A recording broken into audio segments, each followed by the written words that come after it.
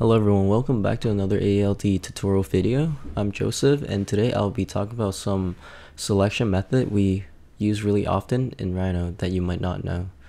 Other than simply clicking on the object you want to select, by dragging from left to right to create a window rectangle, you can select objects completely enclosed in the selection rectangle. So as you can see, I didn't include the entire object on the left, it wouldn't be selected. But by dragging from right to left, you will see your windows become dotted, and instead of selecting whatever's inside, this crossing rectangle will select all objects inside or partially inside of the selection rectangle, and that's why the object on the left is now selected. So for example, even if my selection window is not fully covering the object on the left, it will still select.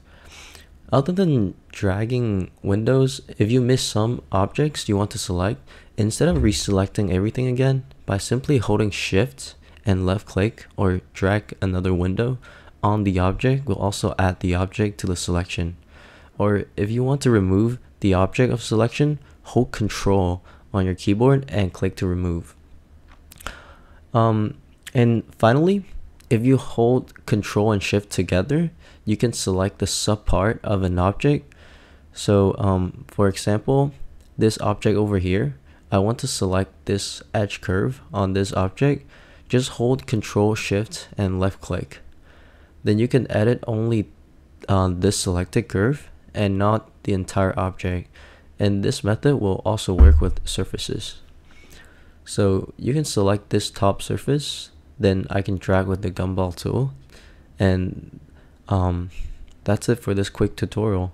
Make sure to subscribe to the ALD YouTube channel, follow our Discord and Instagram page to check out more tutorial videos, upcoming office hours, and event announcements. Thanks so much.